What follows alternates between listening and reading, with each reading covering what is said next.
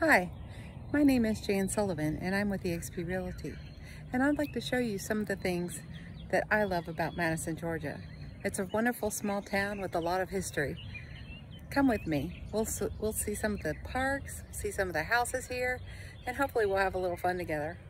Maybe even find some good things to eat and drink. We'll see you soon. Thought what I'd do is take you on a little tour of some of our subdivisions. The one that we're getting ready to see is called Beacon Heights, and this subdivision is divided into two parts. The half that we're going to see is considered Beacon Lights.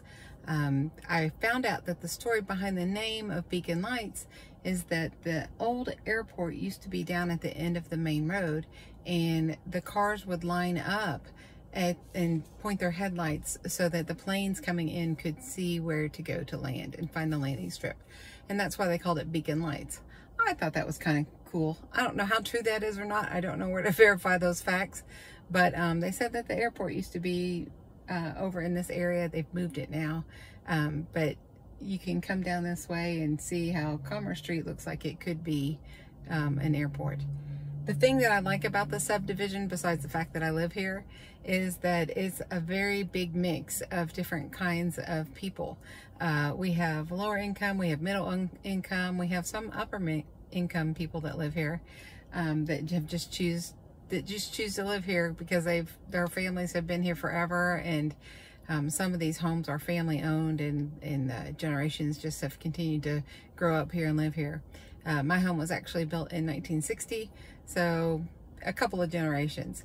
Apparently these homes were built to service the factory that was up here at the end of the street, so that the workers would have a place that they could live and call home and be able to walk to work and not be late. So anyway, the building that is over here to my left is actually, I'm going to flip the phone around so you can see it. Maybe. This building is now considered the Madison Flea and Antique Market, and it is a wonderful place if you love antiques and just going down memory lane to go in and just take a look around and see what people have in there. I actually furnished my house a little bit with some things in here because I could walk to the store and walk home. But anyway, I'm getting ready to take you on a little tour of Madison Heights, also Madison Lights. All right, now this is Commerce Street, and as you can see, we're coming upon a sign that says speed bump or speed hump. These were put in, and you'll see in a few minutes, because they built one of the Extreme Makeover homes in this subdivision. Extreme Makeover was a show that used to be on a couple of years ago, where they would go in and take people's existing homes and just blow them up, and it just makes them crazy. And they would usually do it in a couple of weeks or a month, and people would come home to a totally different house. The house on the end is actually not a rebuild. It was donated to the family because the little girl saved her sister's life by pushing her out of the way of an oncoming truck when she was getting ready to get on the school bus, and she ended up losing both of her legs because of it, but she saved her sister's life. So because of safety issues, we were one of the first little subdivisions that have speed humps. This is actually the Extreme Makeover home. It has probably seen better days because it's kind of old. But before we go that way, I just want to point out that at the end of this street, we have several duplexes, and these are mostly rentals. So we have people that rent here and people that own here, and that's a really bad speed bump. But this is the Extreme Makeover home, which I think is super cool, and I love to go and just kind of hear the stories. But yeah. And so this is Bell Circle. It actually has some older homes. This home has been existing for a while, and then we have these new builds that have just come in recently as people sell off some of their large lots and are trying to just get some money back on their property. These homes are newer. They back up to what I call the pond, but it's called a lake, and there are people that go fishing in the lake. So Bell Circle is, Commerce and Bell Circle are the two main roads in this area.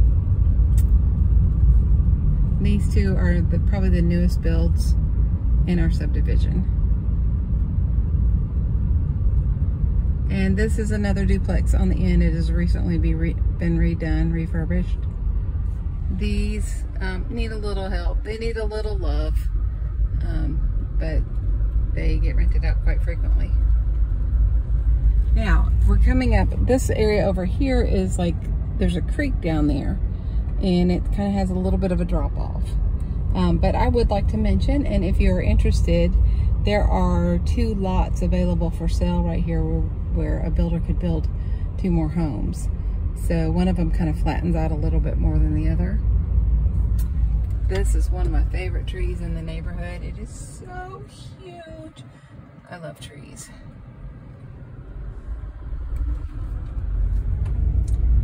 And it's spring, so everything is blooming and growing and turning green.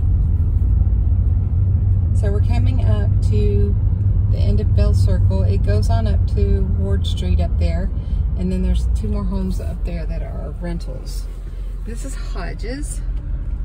If you would like to find out more about Madison, Georgia, check out the rest of my videos and make sure to subscribe to my channel. You can find all the information located in the comments below. Have a great day.